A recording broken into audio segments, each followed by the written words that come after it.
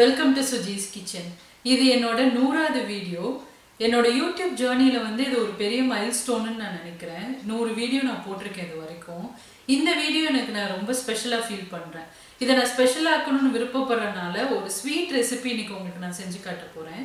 நான் செஞ்சு காட்ட போற ஸ்வீட் வந்து பாசுந்தி. அது மட்டும் இல்லாம இந்த 100 வீடியோ நான் பண்ணியிருக்கேன் அப்படின்றனால இதை வந்து ஒரு மெமரபிள் மொமெண்ட் ஆக்கணும் அப்படின்னு விருப்பப்படுறேன். அதுக்காண்டி நான் ஒரு கிவ் அவேவும் உங்களுக்கு நான் அனௌன்ஸ் பண்ண போறேன். இந்த வீடியோவோட எண்ட்ல என்ன கிவ் அவே நான் கொடுக்க போறேன் அப்படின்றதையும் உங்களுக்கு நான் அனௌன்ஸ் பண்ண போறேன். கண்டிப்பா இந்த வீடியோ ஃபுல்லா பாருங்க. இந்த ஸ்வீட் ரெசிபியும் வந்து ரொம்ப ஈஸியா பண்ணிடலாம். வெறும் பால் ஒரு சில இன்கிரீடியன்ஸ் வச்சு தான் நம்ம செய்ய போறோம். ரொம்ப டேஸ்டா இருக்கும். கண்டிப்பா இந்த ரெசிபியும் ட்ரை பண்ணி பாருங்க. ஃபர்ஸ்ட் ஸ்வீட் எப்படி செய்யறதுன்னு பார்க்கலாம். அதுக்கப்புறமா நான் என்ன கிவ் அவே கொடுக்க போறேன்றதை உங்களுக்கு நான் சொல்றேன். பாசுந்தி செய்கிறதுக்கு என்னென்ன இன்க்ரீடியன்ட்ஸ் தேவைன்னு பார்க்கலாம். தேவையான பொருள்லாம் எடுத்து வச்சுருக்கேன். ஃபுல் ஃபேட் மில்க் எடுத்திருக்கேன். இந்த மில்க் பார்த்தீங்கன்னா ஹோல் மில்க்கு 3.5% ஃபேட் இருக்குது. இந்த மாதிரி ஹோல் மில்க் நீங்கள் எடுத்தால் தான் நிறைய ஆடை விழுவும். ஏன்னா மெயினாக பாசுந்திக்கு வந்து ஆடை தான் டேஸ்ட் கொடுக்கும். அதனால தான் ஃபுல் ஃபேட் மில்க் எடுத்திருக்கேன். அடுத்ததாக வந்து நல்லா பொடியாக கட் பண்ணி வச்சுருக்கேன் முந்திரி பருப்பு எடுத்திருக்கேன். நல்லா ஃபைனாக கட் பண்ணியிருக்கேன் 3 டேபிள் ஸ்பூன். அடுத்ததாக வந்து இந்த மாதிரி ஆல்மண்ட்ஸையும் நீல வாக்கில் கட் பண்ணி எடுத்திருக்கேன். அதுவும் ஒரு 3 டேபிள் ஸ்பூன் எடுத்திருக்கேன். அடுத்தது சாஃப்ரான் குங்குமப்பூ எடுத்திருக்கேன். அடுத்தது வந்து ஏலக்காய் தூள், சர்க்கரை எடுத்து வச்சுருக்கேன். சர்க்கரை வந்து நான் 400 ml பாலுக்கு 50 கிராம்ஸ் சர்க்கரை சேர்த்துக்க போகிறேன். இது வந்து நீங்கள் கூட குறைய அட்ஜஸ்ட் பண்ணிக்கலாம்.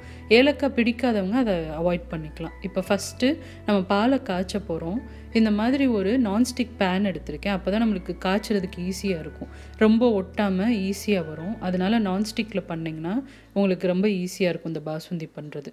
ஃபஸ்ட்டு நம்ம எடுத்து வச்சுருக்க 400 ml பால் அதில் சேர்த்துக்கலாம். யூஸ்வலாக நம்ம பால் கொதிக்க வைப்போம் இல்லையா, அந்த மாதிரி கொதிக்கிற ஸ்டேஜ் வர வரைக்கும் இது ஒரு 5 நிமிஷம் ஆகும். அது வரைக்கும் இது கொதிக்கட்டும். இப்போ பால் வந்து கொதிக்க ஆரம்பிச்சிருச்சு. இப்போ லைட்டாக வந்து கீழே உங்களுக்கு பால் பிடிக்க ஆரம்பிக்கும். ஒரு கரண்டி எடுத்து இது லைட்டாக கிண்டி விட்டுட்டே இருக்கணும் நம்ம அப்பப்போ. அப்போ தான் வந்து அடி பிடிக்காமல் வரும். சைடில் வந்து உங்களுக்கு விழுகிற ஆடை எல்லாத்தையுமே நல்லா மிக்ஸ் பண்ணி விட்டு இதை நல்லா கொதிக்க விட்டுடலாம். ஃபஸ்ட்டு ஒரு 10 நிமிஷம் கொதிக்கட்டும்.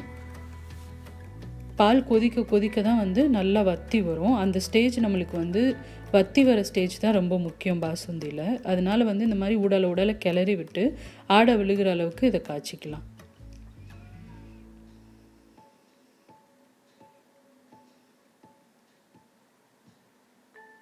இப்போ 10 நிமிஷம் கொதிச்சிருச்சு. பால் பார்த்தீங்கன்னா கொஞ்சம் நல்லா திக்காகிடுக்கு.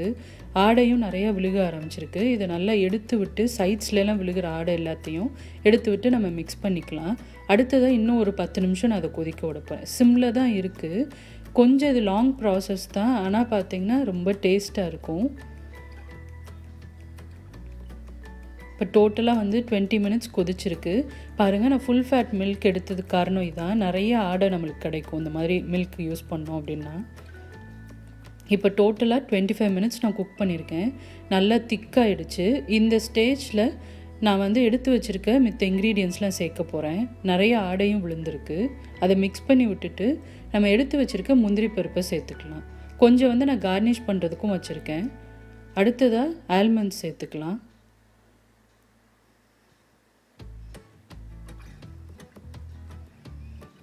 அடுத்ததாக வந்து சாஃப்ரான் குங்குமப்பூ சேர்க்க போகிறேன். பாசுந்தி வந்து ஒரு மாதிரி லைட் எல்லோவிஷ் கலரில் இருக்கும். அது வந்து இந்த சாஃப்ரன்னால தான் அந்த கலர் வர்றது. ஆர்டிஃபிஷியல் கலர்ஸ் எதுவும் யூஸ் பண்ணாமல் நேச்சுரல் கலர் யூஸ் பண்ணால் உங்களுக்கு இந்த சாஃப்ரானோட ஃப்ளேவரும் நல்லாயிருக்கும் பாசுந்தியில். இப்போ இதை மிக்ஸ் பண்ணிவிட்டு சாஃப்ரான் வந்து ஒரு 5 நிமிஷம் கொதிச்சா தான் வந்து அந்த கலர் விடும்.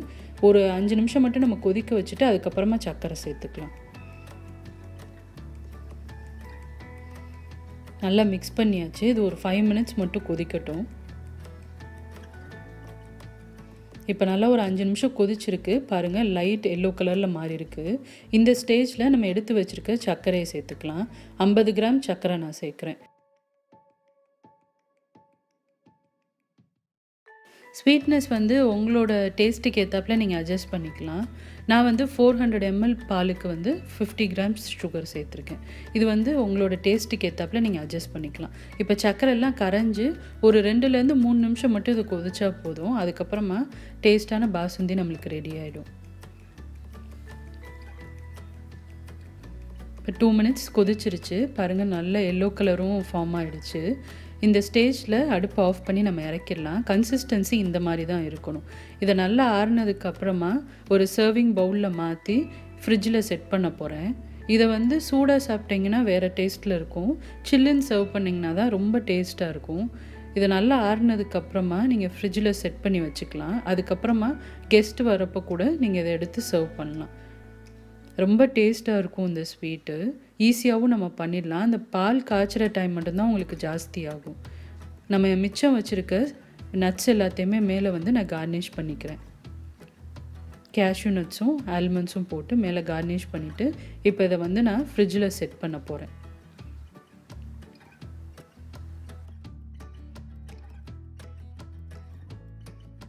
சூப்பராக ஒரு ஸ்வீட் செஞ்சாச்சு.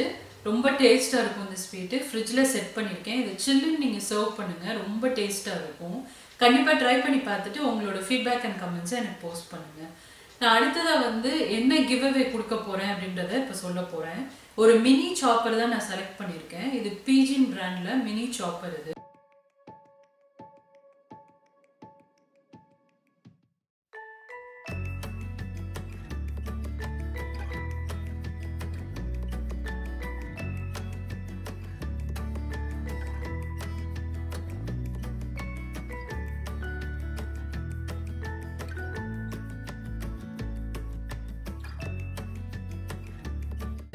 இதில் வந்து நீங்கள் ஆனியன் வெஜிடபிள்ஸ் எல்லாமே வந்து நல்லா ஃபைனாக சாப் பண்ண முடியும். இது மேனுவல் சாப்பர் தான், எலக்ட்ரிக் கிடையாது. இது சிலிண்டரும் பார்த்தீங்கன்னா ரொம்ப பெருசு கிடையாது, மீடியம் சைஸாக இருக்கும்.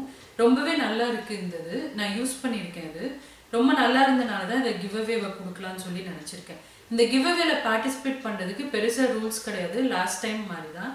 என்னோட வீடியோஸில் நீங்கள் கமெண்ட்ஸ் போடணும். இந்த வீடியோ இல்லாட்டி எந்த வீடியோ வேணாலும் இருக்கலாம். என்ன மாதிரி கமெண்ட்ஸாக வேணாலும் இருக்கலாம். உங்களோட ஃபீட்பேக் சஜஷன்ஸ் எந்த கமெண்ட்ஸாக வேணாலும் இருக்கலாம். எல்லா கமெண்ட்ஸ் போடுறவங்க பேரையுமே எடுத்து நான் ஒரு பேப்பரில் எழுதி லக்கி ட்ராவில் சேர்த்துருவேன். அதுலேருந்து ஒரு லக்கி வின்னருக்கு இந்த ப்ரைஸை நான் அனுப்பிச்சி வைப்பேன். இந்த லக்கி ட்ரா எவ்வளோ நாளைக்கு நடக்கும் அப்படின்னா, இன்றைக்கி மண்டே, இன்றைக்கும் நாளைக்கு நைட்டு டியூஸ்டே நைட் 12 o'clock வரைக்கும் கமெண்ட்ஸ் போடுற எல்லாரோட பேரையும் எழுதி நான் லக்கி ட்ராவில் சேர்த்துருவேன். ஸோ கண்டிப்பாக வந்து கமெண்ட்ஸ் போடுங்க. இந்த டைமிங் வந்து இந்திய டைமுக்கு நான் சொல்கிறேன். டியூஸ்டே நைட் 12 o'clock வரைக்கும் வர எல்லா கமெண்ட்ஸுமே நான் எடுத்துப்பேன். தேர்ஸ்டே அன்னைக்கு வந்து நான் ஒரு லைவ் செக்ஷன் கண்டக்ட் பண்ண போகிறேன். அன்னைக்கு வந்து நான் வின்னரை வந்து லைவ்ல அனௌன்ஸ் பண்ண போகிறேன். அந்த லக்கி வின்னருக்கு இந்த ப்ரைஸை நான் வந்து அனுப்பிச்சி வைக்க போகிறேன். ஸோ கண்டிப்பாக எல்லாருமே பார்ட்டிசிபேட் பண்ணுங்கள். எல்லாருமே கமெண்ட்ஸ் போடுங்க. எல்லாரோட பேரையும் எழுதி நான் சேர்த்துருவேன் அந்த லக்கி ட்ராவில். இந்த வீடியோ பிடிச்சிருக்குன்னு நினைக்கிறேன். கண்டிப்பாக பிடிச்சிருந்தா லைக் பண்ணுங்கள், உங்கள் ஃப்ரெண்ட்ஸோட ஷேர் பண்ணுங்கள். என் சேனலுக்கு இன்னும் சப்ஸ்கிரைப் பண்ணாதவங்க ப்ளீஸ் சப்ஸ்கிரைப் பண்ணுங்கள். வேறு ஒரு இன்ட்ரெஸ்டிங்கான வீடியோவோட உங்களை சீக்கிரமே மீட் பண்ணுறேன். தேர்ஸ்டே அன்னைக்கு லைவ்ல உங்களை நான் மீட் பண்ணுறேன். எல்லாருமே ஜாயின் பண்ணுங்கள். லைவ் டைமிங்ஸ் வந்து நான் உங்களுக்கு சீக்கிரம் அப்டேட் பண்ணுறேன், என்ன டைமிங்ஸில் லைவ் வர போகிறேன்னு. ஸோ கண்டிப்பாக எல்லாருமே லைவ்ல ஜாயின் பண்ணுங்கள். லைவ்ல மீட் பண்ணலாம். பாய்.